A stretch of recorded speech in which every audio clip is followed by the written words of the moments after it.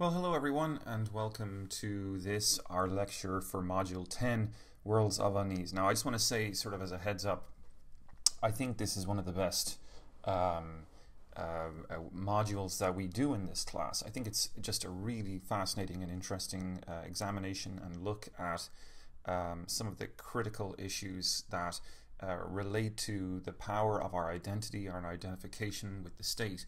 That said, I think the chapter is also one of the most challenging chapters that we have to deal with in our readings. So I just want to put you guys on notice that we have this rather difficult subject matter to deal with. But my job and my task in this lecture is to try to navigate you all through the mire of this readings. And so rather than my usual style where I kind of go off the beaten track sometimes to bring in other anecdotes and interesting things that I think might be interesting for you as we go along the way, I'm not going to do too much of that in this lecture. I'm going to try to stick pretty much straight with the chapter because I think it's a good chapter and I think it's worth getting it right. That's my basic point. So how does the nation state work?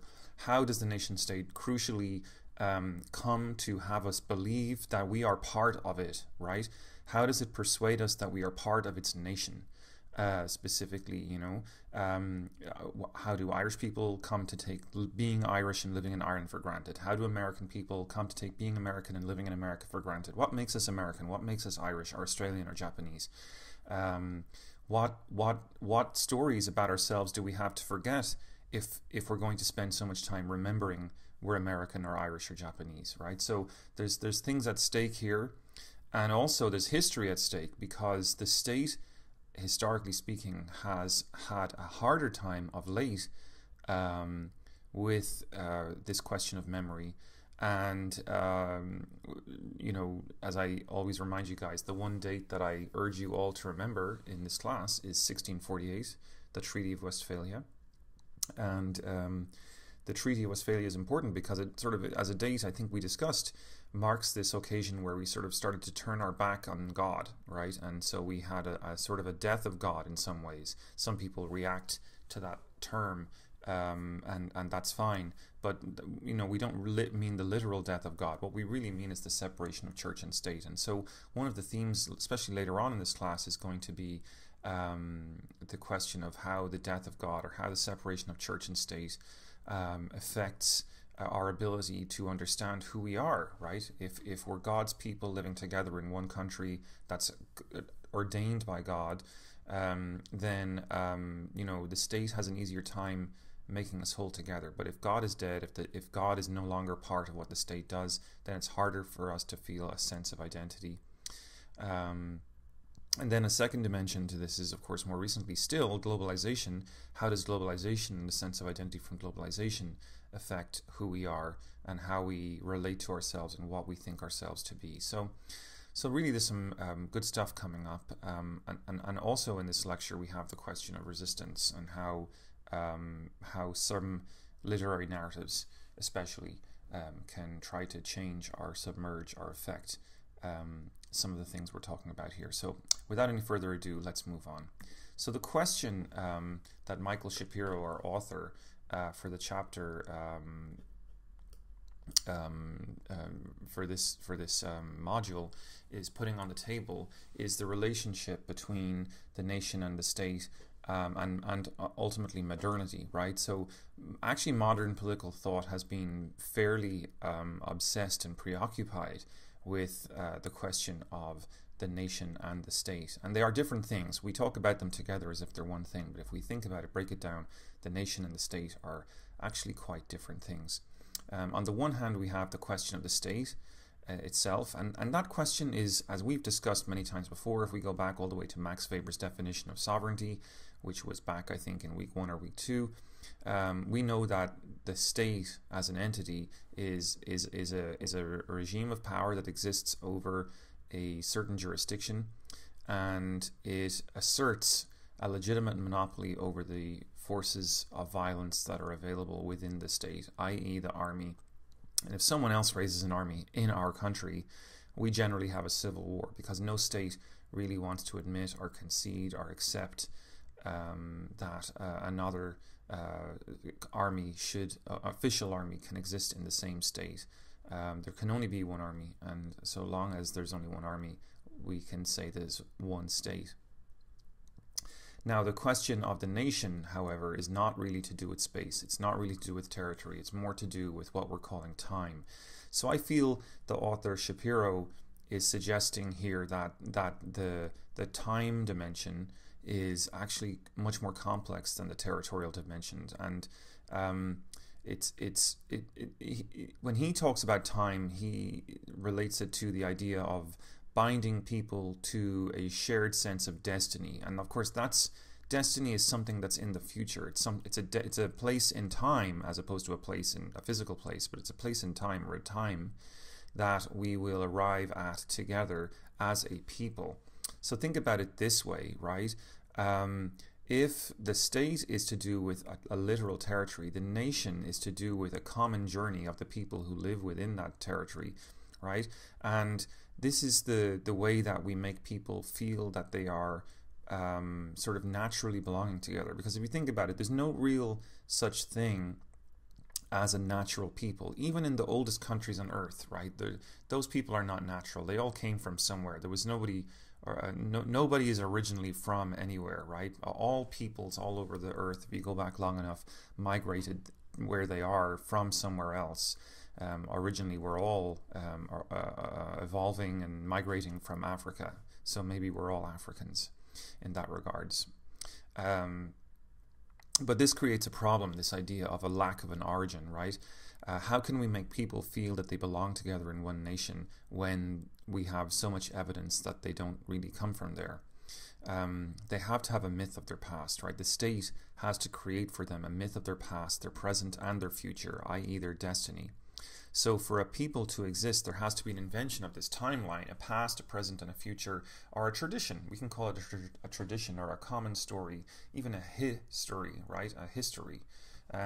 So people need that, and the state recognizes this. This is people are insecure, I suppose, especially in modern times with the death of God, as we've been saying. There's no real sense of what exactly it is that life is for. If the nation state can come along and give people a sense of meaning and purpose, a sense of their common story or history, then it will probably be able to provide that thing that people feel is missing in their lives. Earlier in the semester, we talked about subconscious ideology, and subconscious ideology is this concept we looked at that it's about the things that we don't know that we know, right? The little bits of baggage that we keep with us that sort of travel with us without our thinking about them. They go without saying. So how do people come to think of their history as going without saying? How do people come to think of their relationship to the nation state as going without saying? I think those are the questions we're looking at this week. And Shapiro's answer to this question is that the invention of tradition, the invention of history, the invention of a common destiny or a common timeline, all involves what we call cultural governance. That is to say, the use by the government of a series of cultural practices, whether they be ceremonies, national holidays, museum displays, etc., all to bring us together and to make us sort of celebrate together and observe together physically these moments. So for example, Thanksgiving is a very American holiday. It's not really celebrated anywhere else in the world, but Americans all travel to see their families, and it's something they do together on this day. So that's one way to be American, and it's one way for us all to sort of attest to our American heritage, our American common destiny, by participating in this chronological event, right? This event in time that gives us meaning.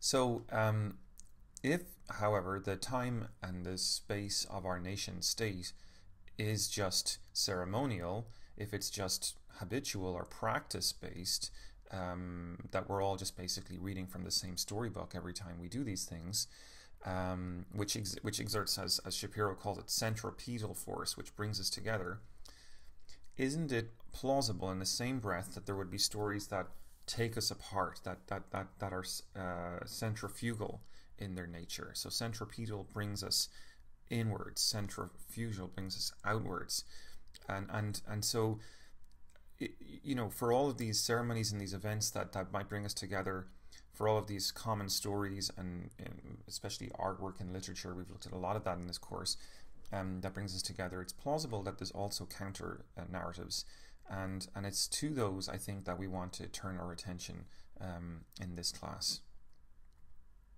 Now on this slide, I said I wouldn't go off the beaten track too much with you in this class, but I did want to stop in and look at this slide at least. Now this is a piece of artwork from one of my favorite movies called Blade Runner, and this is one of the storyboards from the movie, and I just wanted to show it to you here because it's kind of interesting. If you watch the movie, then you'll see the movie is full of scenes just like this one, street scenes, where you see all kinds of different ethnic representations: Japanese, Chinese, American, English, Italian, German, people speaking, walking the streets, living a very futuristic lifestyle in this science fiction utopian vision, or some people would say dystopian vision, of Los Angeles in the year 2018, I think it is. I'll leave the details of the storyline aside because they're not really relevant for us, but I am interested in this slide insofar as it speaks to a concept that Shapiro offers to us, which is the concept of the ethnoscape on page 222. Now, Shapiro says that an ethnoscape is a landscape of diverse ethnic subjects, and his point really is that all landscapes, all human landscapes, contain diverse ethnic subjects, diverse identity claims. And he chooses the example of a movie to show how a city can contain an ethnoscape, right? Cities are very interesting things because, just as in the representation in this image, the urban space has huge diversity in it. Really, by definition, it's a diverse space, and especially if you go to New York or Los Angeles, you see evidence of waves and waves of immigrants of all different colors from all different kinds of countries all over the world, and you hear lots of different languages being spoken. No matter which city it is around the world, cities look alike, whether it's London, Delhi, Tokyo, Los Angeles. I think what the image that I'm showing you here in this slide suggests is that all cities start to bleed into each other. They all look alike. And one of the questions I think that we would ask about this is how this kind of imagination of the urban space speaks to the cacophony, the diversity of voices, the sheer intensity and range and frenesity of the voices that exist here. How do these voices, this diversity, how does it speak to the desire of the nation state to hold together as one when it contains all this diversity? Now let's talk a little bit more about ethnoscapes. So in this slide, having just set out the idea that artwork and cities and various other parts of our ethnoscape can be upsetting or difficult for the nation state to manage and control in terms of setting its preferred frame of reference for the population. We should look at a really interesting case study here that's discussed by Shapiro. Shapiro notes that these odd people in our ethnoscapes are often attempted to be sort of frozen out of history or forgotten out of history, and indeed, if you look at the image in the present slide, arguably that's one effort that's going on in the representation here. So Shapiro turns to the novelist Jamaica Kincaid to help make this point in this analysis of this painting, which is John Trumbull's famous 1816 painting of the signing of the Declaration of Independence. Jamaica Kincaid is a descendant of slaves from Antigua, and when she looks at this painting, and the painting really is one that many Americans celebrate, it's this moment of U.S. history where the country is effectively established, but she doesn't look on the painting as a celebration. She looks at the painting as something perhaps a little bit different. She looks at it differently because when she gazes at the painting, what she sees basically are a lot of white faces. And she wants to ask the question: how is it that these men look so comfortable and so rested? You know, they're there in their fine dress. They're wearing their powdered wigs. They're sitting back comfortably. They're gentlemen of letters, so to speak, right? They're obviously very well educated, clean clothes.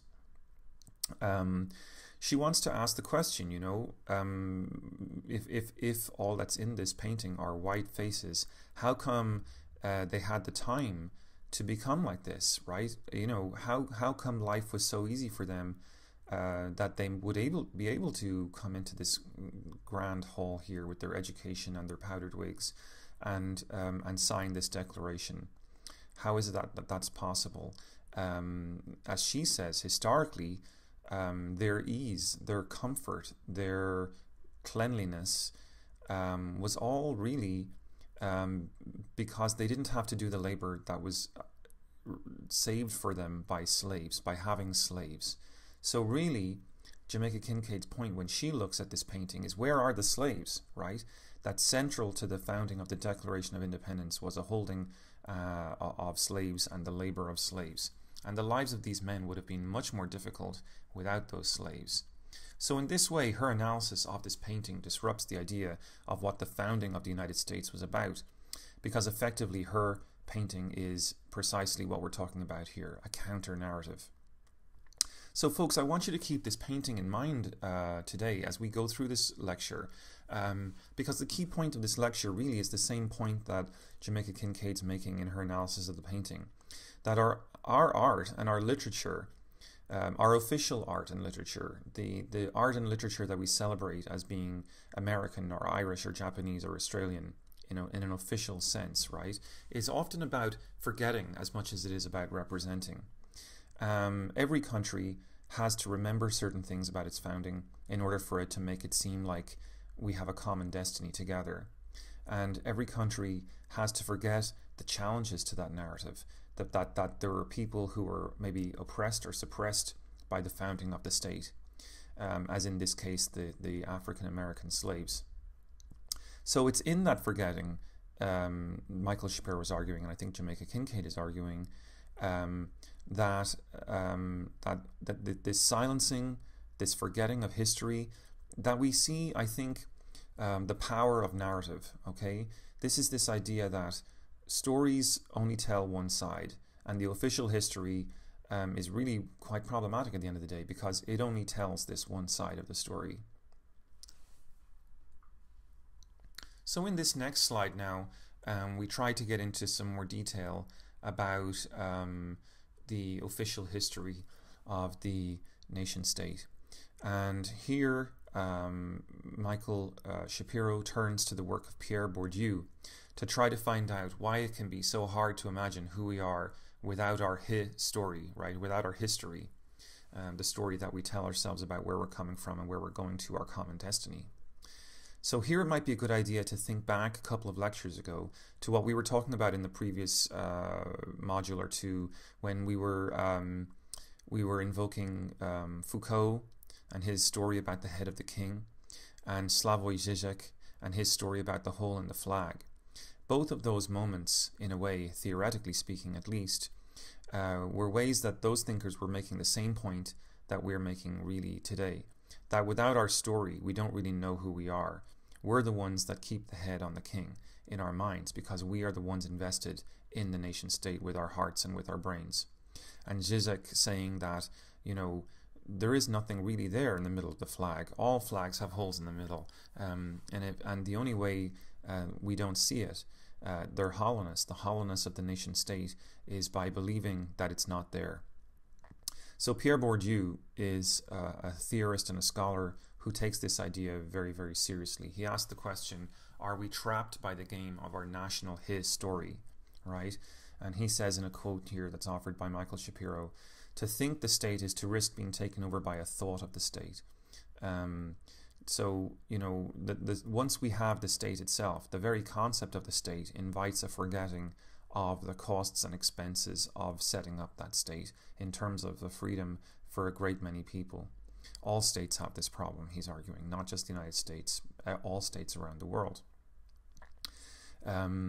But we don't really think about the thought of the state as being an expense or a cost in terms of our memory, because we all live in the European-oriented model of political order. Everyone in the world now, the whole world over, lives in a state, and the model of the state, the modern state, of course, started in Europe, and it's been exported all over the world by European settlers and colonists, whether it was here in the United States or elsewhere.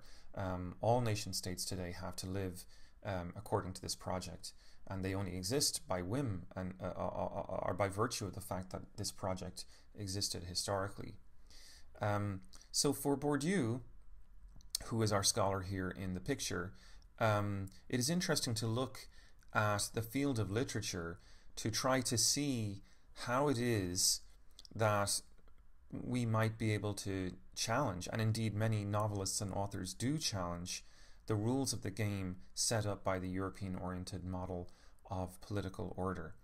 And Bourdieu says that one way to try to read literature to see how literature relates to the space and the time of the nation state is to think about what he calls the spatio-temporal field within which novelists actually do their work. What is the spatio-temporal field that they are creating through their writing? This is important, he says, because normally we tend to think of novelists in terms of their influences biographically speaking, right? So, you know, oh, this person read such and such and was taught by such and such, so therefore their novels are this part of this, that, or the other tradition.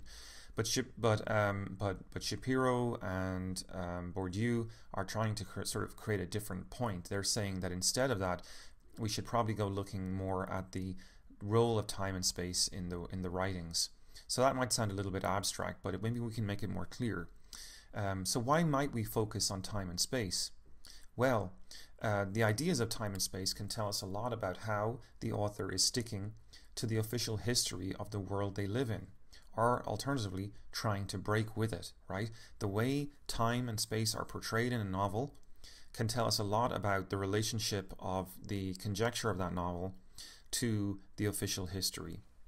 And we need to think about this kind of carefully because in some ways, you know, it's not unusual for novelists to get a little bit critical about the state of the world around them. I mean, has anyone ever read a novel where the novelist wasn't a little bit critical of the world around them, right? And so it's not unusual for novelists to use their writing to deliver a kind of a political message, but that's not quite what we're talking about here. What we're talking about here is something a little bit deeper. We're talking about the idea that perhaps a novelist could be critical not just of how people play the game of politics, but perhaps critical of the game of politics itself.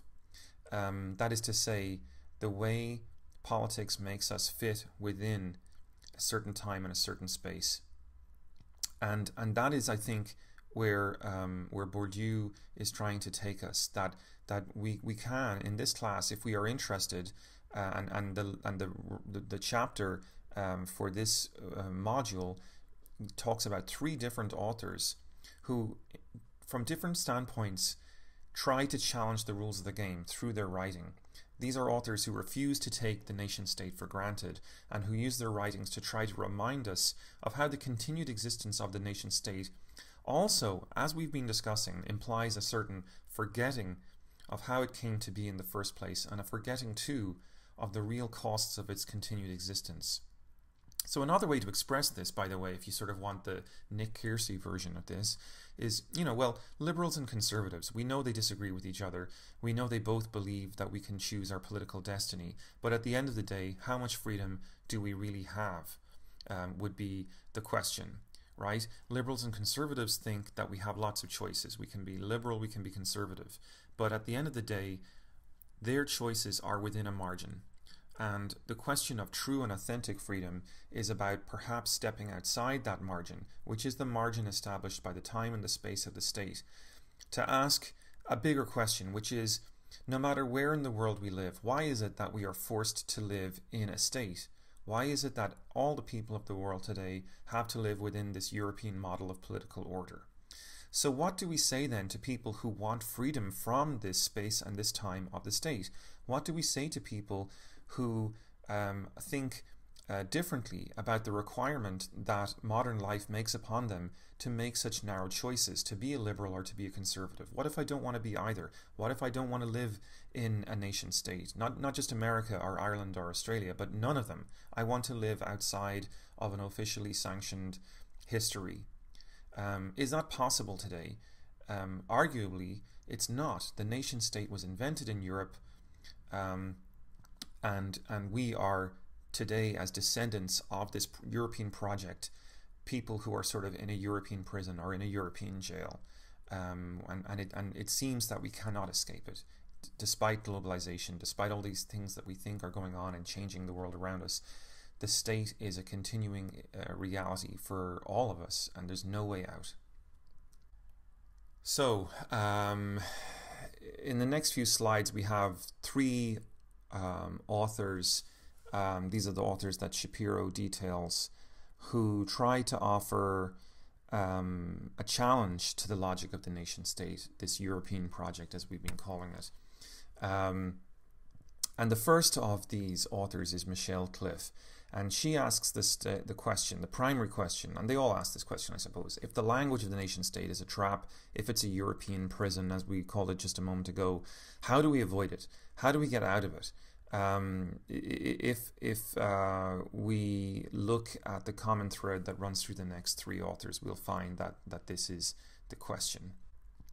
So I think the question that Michelle Cliff is trying to put on the table is whether it is possible to speak, to write, and use language in a way that challenges the state. Because if you think about it, language itself is official, right? The state doesn't allow us to speak just any old language. If I take my exam to be a medical doctor and I write it in my own make-up language, I won't get a grade and I won't get my degree.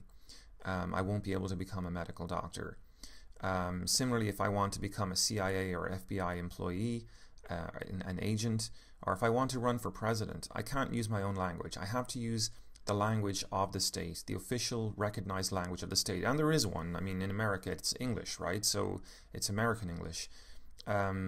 So this is the question Michelle Cliff, I think, is asking. You know, if the language of the nation state is a trap, then is it possible that literature, because it uses that language, is itself fundamentally statist? And that's a kind of a paradoxical question, especially for novelists to ask, because, well, you know, how do we go about the business of being a novelist if we can't use language? It's impossible to do that. So the example of Cliff's novel, which is Free Enterprise, is perhaps that silence itself might be an option for us. So the characters in Cliff's novels show us that languages play an important role. In her novels, the European languages do a lot of work, for example. They are part of the official way that government businesses run. In her novels, which sort of focus in on areas of the old slave trade, the African languages are not part of official language, right? They are left marginalized. They're not part of official government business, and that makes sense, right? So this is significant for us, because what we see is that the nation state here isn't just governing over a territory, as in asking people for their passports and whatnot. It's actually governing over the way people act, the way people speak, the way people even think and communicate. So the worldview of the state are what some philosophers call ontology. That's a word we've used before, ontology, ontology, which is the way we think or imagine our being in the world. That the state actually is an ontological actor because it intervenes and acts on our worldview, our language, our speech, our way of relating to ourselves and to each other. All of this, in a sense, is mediated and regulated and sanctioned by the state. And if we go against the grain of the state, whether in terms of its technical laws or its cultural habits and practices, we will find ourselves marginalized. And that's what Cliff is trying to sort of explore and navigate here, is the question of how maybe we can do some counter practices here, to open up spaces where we have space to think critically and to gain some distance from the state and its ontological practices. So Shapiro cites Cliff as a writer who tries to resist the ontological colonization of our minds by the state, footnote, the European state project. So for Cliff, it seems that one way you can even try to resist the state is through silence or aphasia, which is a useful strategy, she seems to think. Why? Because, well, with the condition of aphasia, you cannot understand or be understood by other people. Thus, the condition, by definition, breaks or ruptures with the world around us. Her character in her novels, Kitty Savage, tries to be silent politically, right? Because if we are silent, we're not complicit in the reproduction of the ontology of the state, the official ontology of the state. So, I mean, to me, that seems like a very interesting and viable alternative. But I also think, and I think Shapiro is saying this too, that in the long run, it might be possible for one person to do this, but as a broader sort of political strategy, it leaves us vulnerable. So Cliff's argument in this sense seems to sort of contradict itself, because after all, if language is so problematic, then how does writing about someone who is silent in this way carry through the commitment that she's issuing in her work, seemingly, to this idea of aphasia, right? Isn't she contradicting, by sitting down and writing a novel about aphasia, the concept of aphasia as a viable platform of resistance? She recognizes that she still needs to get the message out there, and to get the message out there, she still has to use the language of the state. So I think there's a problem there in some ways. But nevertheless, it is interesting. It's an interesting thought experiment, and perhaps for her, after all, she's just a novelist. She's not really necessarily into politics. Silence is just an experimental ideal. It's used simply to give us a sense of the stakes and the risks of engaging in writing in the first place. So we'll end the first part of this lecture here, and I'll be back in just a moment with part 2.